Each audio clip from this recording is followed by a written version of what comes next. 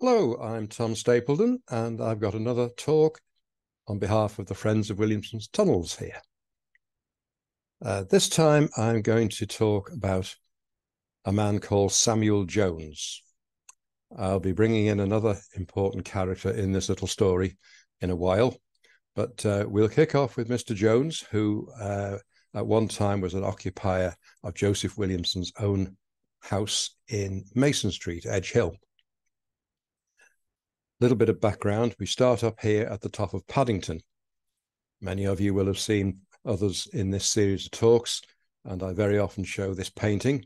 This is the top end of a street called Paddington in Edge Hill, where Joseph Williamson put up this set of 4 tall commercial buildings around the time of 1836 to 1840.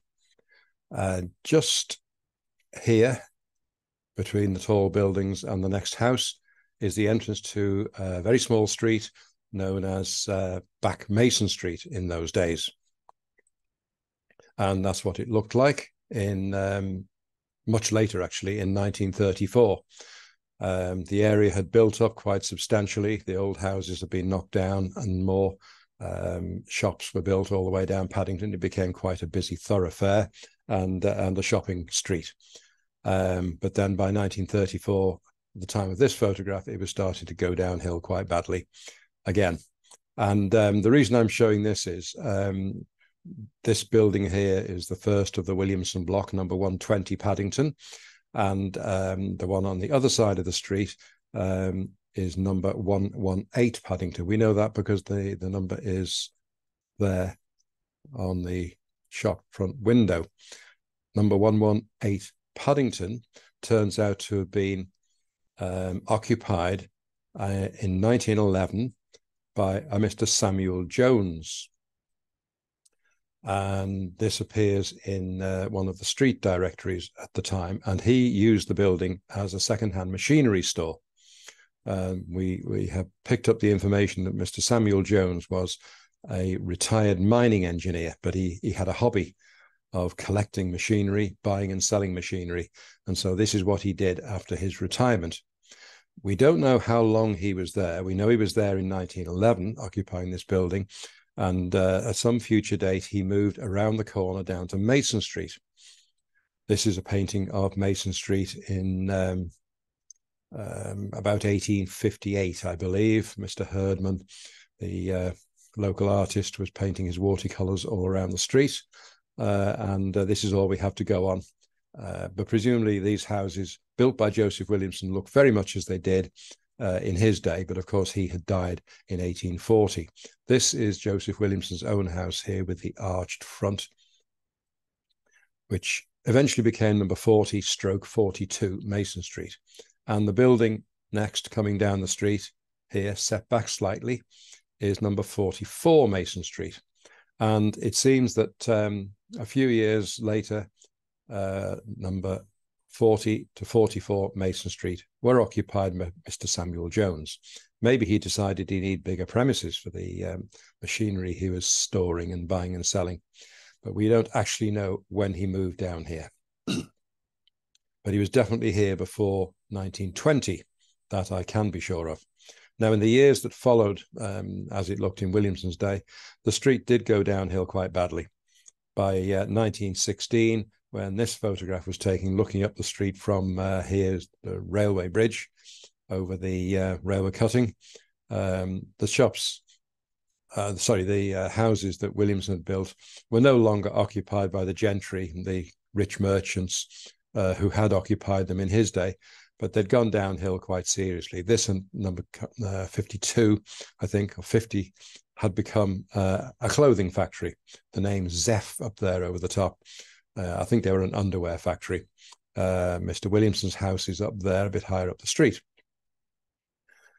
And the whole neighborhood had gone downhill. The other side of the road was full of slum housing and the courts. And this is the only photograph I've ever seen, I feel quite lucky to have it, of number 44 Mason Street. It shows Williamson's house, just the edge of it there with those 3 windows facing down the street. But this is number 44. You may or may not be able to read it, but that sign over the front door there does say machinery stores. So we know that that was what was occupied by Mr. Samuel Jones a little later, after he moved down from Paddington. This had been occupied by many people after Williamson's death. I've gone through all this in several of my previous talks, but the last occupiers before Mr. Jones came here were the Territorial Army. They'd occupied number 44 as a storeroom. They'd occupied number 42, Williamson's house, as a barracks with a parade ground behind. But eventually they moved on, and in fact they moved next door. The Territorial Army had built a new purpose-built barracks here, just slightly up the street. Williamson's house is just off to the left of this photo. And all of the territorial units moved over and occupied this building with a big drill hall behind it. I'm going through this in date order, coming up to date, and then I'm going to go back to where I wanted to be later. So moving up to the 1990s now, this aerial photo shows the frontage of Joseph Williamson's house, 2 stories worth of what was a 3-story Georgian house, and that's all remained after 1936, when Samuel Jones, who at the end of 1935 sold up the premises to a garage company called PM Willie and Sons, and they immediately demolished the whole lot. They demolished all of number 44, and they demolished all of number 42, Williamson's house, apart from that piece of the frontage. They left that standing for some reason, and a couple of bits of the 2 side walls of the properties. A lot of it was just demolished and sent down below and concreted over, and they built these modern for the day, steel-framed, asbestos-roof buildings that eventually stretched all the way to the back of the plot. Not all in one go, but by 1949, they had definitely covered the whole plot with those modern buildings. They vacated sometime in the 1970s, and then another company called T. Hill moved in, and they may have been motor engineers to start off with, but they eventually specialized in tires, I believe. And at the time of this photo, they had vacated sometime in the mid-1990s, and their buildings became derelict until they were finally pulled down by Liverpool City Council in 1999, because they had acquired the land. And this is all we have left today. From 1999 onwards, this is what we call our headquarters, the Williamson house site, the frontage of number 42. And I would imagine, I don't believe that in Williamson's day, this was a drive-in entrance. I still can't believe that, because there were definitely steps in front of here and a smaller door inset in this by the look of it. I think in later years, especially when the garage people took over, it will have become a vehicle entrance. And then later on in the Army's days and in Mr. Samuel Jones's days, this would have been the main entrance, because the little front door that you saw in an earlier photograph of number 44 was far too small to be the only entrance for a machinery store. And we're led to believe that he was dealing in some quite large pieces of equipment. So that's all we have left now. Now I'm backtracking to 1926 here.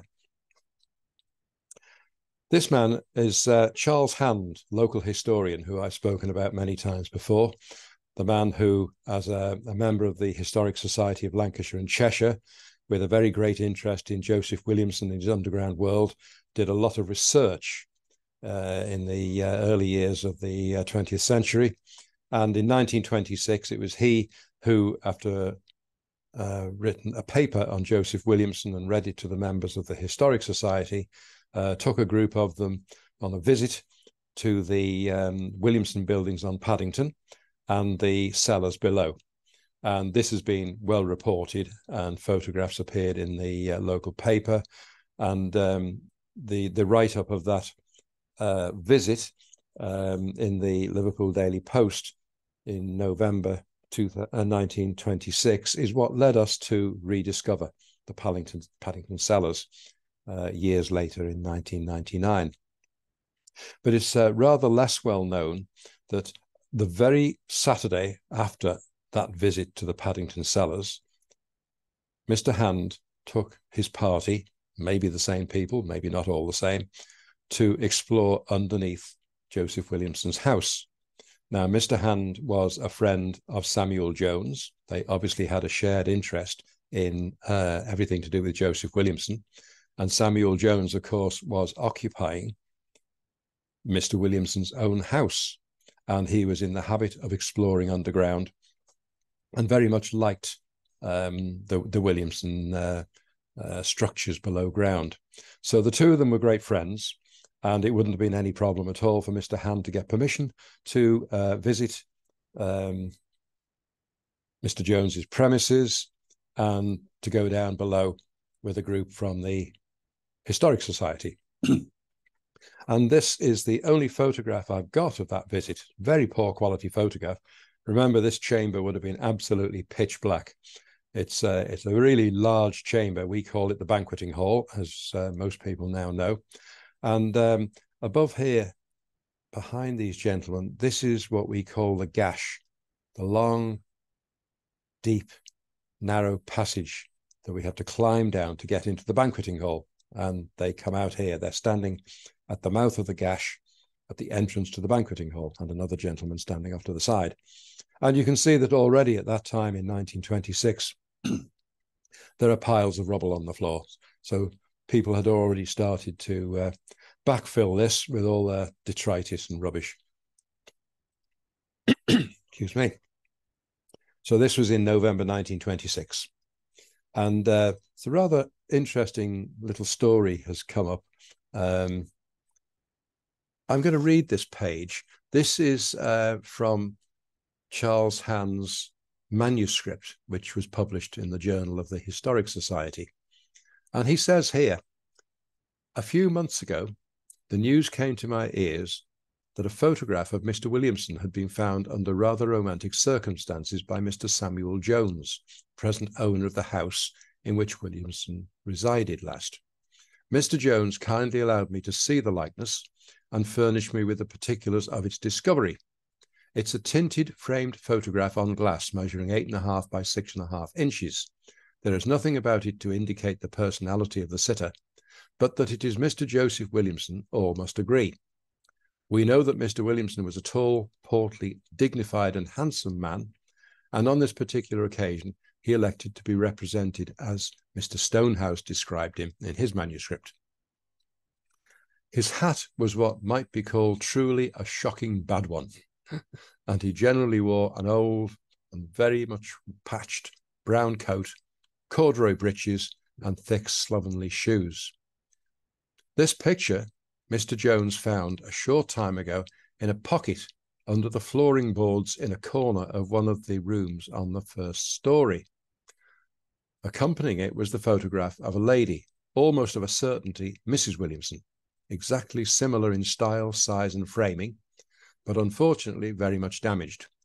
Mr. Jones thinks he may have broken the photograph when ferreting about this pocket with a long stick at the time of his discovery. It seems that this pocket under the floorboards was a space about 3 foot by 4 foot and 12 inches high, which had been built into the fabric of the building, probably for storing hiding valuables. And these two photographs appear to have been in there. So he was poking around with a stick, trying to see if there's anything in there, and fished out these two photos. Now, we have no reason to doubt that that story is true. I think Mr. Jones was a straightforward man who wouldn't have done anything underhand. But unfortunately, this story is fictitious. We latched onto this story and assumed that this was Joseph Williamson and this was his wife for many years. But eventually we realized there is absolutely no way this could be true. Joseph Williamson died at the age of 71 in 1840. There's no possibility that photography had reached the stage where a sitter sitting in a chair could be photographed and produce a photograph of this kind of quality by 1840. No way at all. As for the supposedly Mrs. Williamson, she died in 1822. Absolutely no possibility that she could have been photographed in 1822. So it looks as if somebody, and we don't know who, has performed an elaborate hoax here. They've known what they thought Joseph Williamson looked like, from the way James Stonehouse had written about him, and they posed this picture. But it's total fake. The question is, who would do such a thing and why? It's going to remain a mystery, I'm afraid, but it's an interesting little story. Going back to this photo for a moment, this is number 44 Mason Street, the entrance to Mr. Sam Jones's works, where he kept his machinery store written over the door, number 4042 next door. So I'm leading on now to a story about another gentleman who's also associated with Samuel Jones. And this is a story that only came up very recently. What happened was a lady called Linda Curran contacted the Friends of Williamson's Tunnels on the 30th of August 2022, inquiring about joining a tour of the house site on Heritage Open Days on the 17th of September, and she was going to be coming down by rail. She writes, "My father, Jim Curran, born 1915, lived at 8 Mason Street, and later wrote about entering the tunnels beneath the Williamson house, aged about 5, with his father, Thomas Curran, a friend of the then owner, Mr. Sam Jones. Sam Jones was a retired mining engineer who lived in a large house near the Picton Clock. He used Mason Street for storing items of heavy machinery, indulging his hobby of buying and selling second-hand machinery. He and my grandfather shared a mutual interest in engineering, especially steam engine power. Now, we booked Linda Curran in for a tour of the house site during Heritage Open Days in the September 2022. And I got quite excited that she might have some interesting bits of information or anecdotes that could be helpful to us, or at least interesting to us. And so I made sure that I took the tour that Linda Curran was due to be on, and I wanted to pick her brains. Now, she had not only told us about her father and her grandfather and the association with Mason Street, but when she actually came on that day, she brought along with her a very interesting letter that had been written by her father, which is really by way of a very useful memoir, a first-hand account of going down into the tunnels. So what happened was,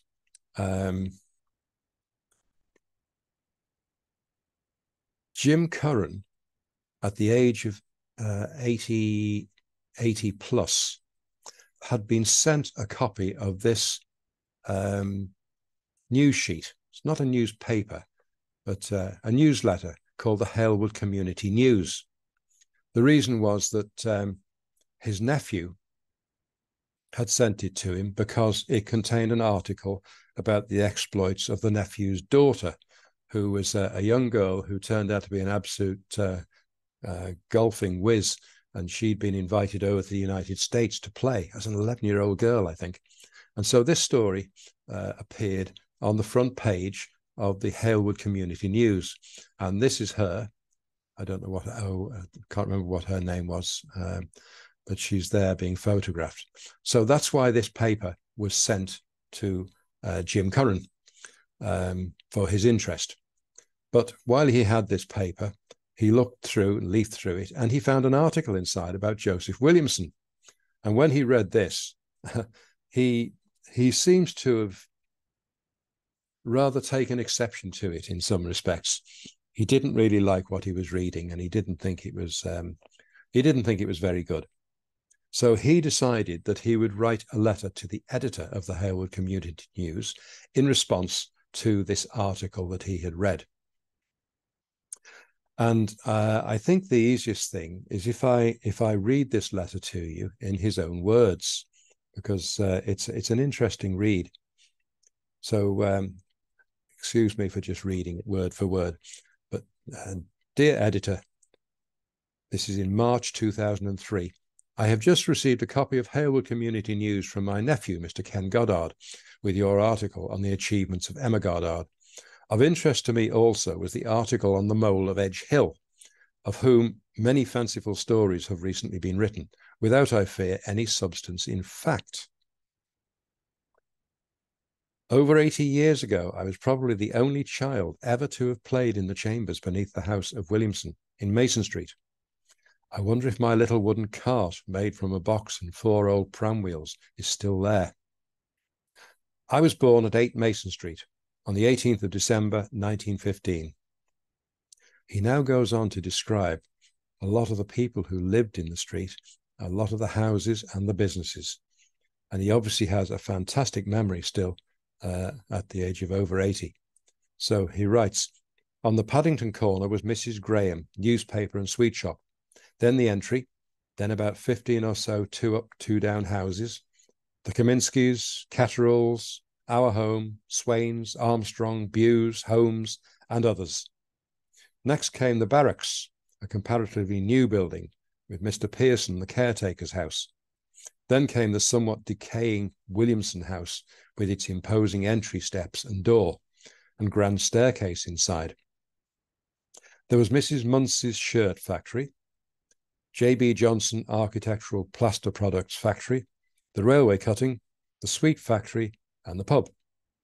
From Paddington on the other side came the corner pub, 3 big 3-story houses, the middle one occupied by the Siner family, coal merchants, then a yard stretching back to the top of Paddington, and a court of about 10 houses.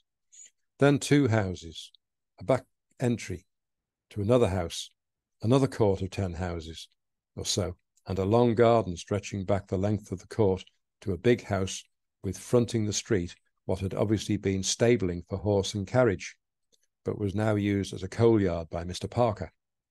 Then came a high wall opposite the barracks, enclosing a huge yard. Next came the brickfield, a big open space opposite Williamson's, on which an estate of council houses was later built. The owner of the Williamson house was Mr. Sam Jones, a retired mining engineer. He lived with his wife in a big house in Sandown Park, near the Picton Clock in Wavertree, and he used Mason Street for storing items of heavy machinery, indulging his hobby of buying and selling second-hand machinery. He and my father were close friends because of their mutual interest in engineering, especially steam engine power. My father used to make model steam engines and use them to power model ships of about 3 feet length, which we sailed on Wavertree Park Lake. Mr. Jones came to Mason Street almost every day and came to us for a meal at lunchtime, for which he always insisted on paying my mother. Many is the penny or 2pence, and sometimes even 6pence, which he gave me. When we went to his home, Mrs. Jones would give me treats of cakes, scones, and sweets, and she would play music on her big church organ. At that time, I think that the people of the area were totally unaware of what was below the house, and there was never any mention of Williamson or the tunnels. Mr. Jones was a quiet, private person, and neither he nor my father ever spoke of it. When I was about 5 years old, I remember my father taking me to the house where I played on the big staircase and on the big pieces of machinery in the big rooms on the ground floor, while my father and Mr. Jones did what they had to do. A little later, I went below for the first time.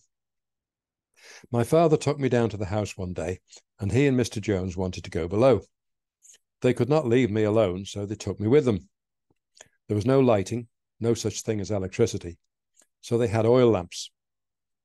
We went to the back of the ground floor room, through a door and down steps to a cellar, through another door, down more steps, and then down a slope, which led into a big cave, which to a little boy seemed immense.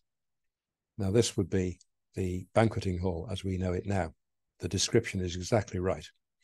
There were 2 big, bright arc lights set up to light up the cave. Here I was left in safety to play with my cart and toys while they went off to explore or whatever. After that, I often went down with them to my own private playground. Later, they took me with them into the second big cave and down the main passage with a few short passages branching off. This main passage led down to the corporation yard in Smithdown Lane.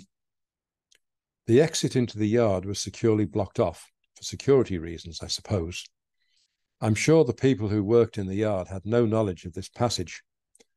What my father and Mr. Jones ever discovered down there, I never knew. Whether there's any concrete evidence of Williamson's affairs, such as letters, account books, etc., I do not know. It's only in later years the fanciful stories about Williamson's philanthropy, banquets in the cave, tunnels from the house to St. Mary's Church, etc., abound, none of which I fear can be authenticated. Probably the vivid, inventive imagination of some journalist searching for something to write about.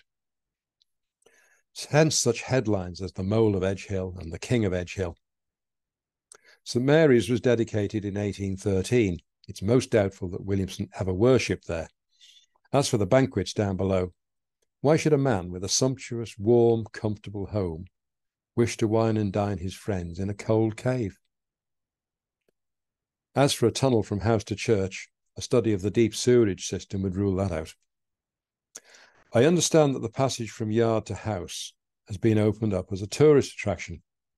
I've recently been seriously ill, but when I am fit enough, I hope to be able to visit my old play area. I feel that I will only find what was there over 80 years ago. The passage or tunnel with its few short offshoots and the two caverns. I cannot believe that Edge Hill is honeycombed with tunnels. The main passage and caverns were probably the result of earlier quarrying for sandstone and were trying to be adapted by Williamson as warehousing for the commodities that he dealt in. Perhaps he succeeded, perhaps he did not, but I'm loath to believe that he tunneled all over Edge Hill just to give work to the unemployed. Like all the entrepreneur merchants of Liverpool of that period, he would have been a hard-nosed businessman with a keen sense of the value of his money. Of course, there would be survey exploration borings and ventilation shafts in the area of the railway cutting from Edge Hill to Lime Street. Finally, I'm amused by the whimsical tale of the man and his bottling business. That was the sarsaparilla shop or bar at the top of Paddington by Harold Lomax's chemists. Nothing mysterious or sinister about young and old sitting in comfort and enjoying their dandelion and burdock. And that's written by James Curran in 2003. So I have to say that I find Mr. Curran's writing incredibly accurate. A lot of the people and the businesses that he mentions in Mason Street are exactly right. And he obviously did have a fantastic memory, but unfortunately, there is a slip up somewhere, a lapse in his memory about one item, because when he talks about going into a second cave and down a passage that comes out to the Corporation Yard in Smithdown Lane, that is not possible. I think he's missed out a little bit in his memory. To have got down there, he would have had to have entered from another property further down the street on the other side of the railway cutting, because between the stable yard and the Williamson house, there is the Edge Hill to Lime Street railway cutting, which is 70 or 80 feet deep as it passes through this land. There's no way they went underneath the railway cutting. So they must have entered via another property, or possibly a way in a garden or something like that, that led them down through the back of the double tunnel or the corner tunnel at the Williamson Tunnels Heritage Centre, as it is now. And he's writing at a time when that had just been opened up, you see, as a tourist attraction around 2002. So that's the only lapse I can see. But other than that, he seems to have got it very right. He obviously did take exception to the article he wrote. And at the time, I didn't know exactly what the problem was. But since then, I've managed to get a little bit more from Linda Curran. She told me that she had this copy of the Halewood Community News, and she told me she also thought she had some old photographs of her father. And just a few weeks ago, she came up with them. I was so lucky to get these. And this she supplied me with is wonderful. it doesn't actually go right back to Jim Curran as a 5-year-old boy with his father, of course. I would say he's probably nearer 15 in this photograph. And this is in the, I believe it's in the backyard of their house at number 8 Mason Street. And he's standing behind a model boat, one of the boats that his father built. Now, isn't that nice to have? And then this one, there were a few others as well, but nothing showing very much of Mason Street. This is Jim Curran as a fairly young boy. People look much older than they did in those days.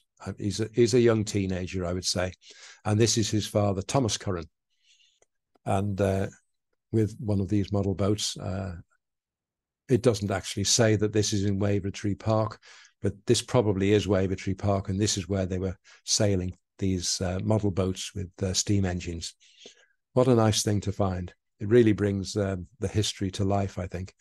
And finally, that's Jim Curran as he looked in around 2003, I think. And it's nice to put a face to the writing of Jim Curran. One last thing, when I finally got a copy of the article that he was responding to, that was an interesting moment, because when I saw this article and read it and saw the name at the bottom, I knew exactly what Mr. Curran's problem was. It turned out to be an article which had been published by the Harewood Community News, and it was taken from a book by a man called Richard Whittington Egan. Richard Whittington Egan was a man who made himself out to be a historian, but really he wrote in such a fanciful, whimsical way, and he didn't care too much about facts at all. All he was interested in was a good story, and he got lots of things wrong, and he really exaggerated stories, or just went by other people's writings and didn't do any research himself. So I'm not at all surprised that Mr. Curran took objection to what he read, as I do to anything written by Richard Whittington Egan. But that's another story. So that's about it. That's all I've got to show you. I hope you found that interesting. So thank you very much for watching.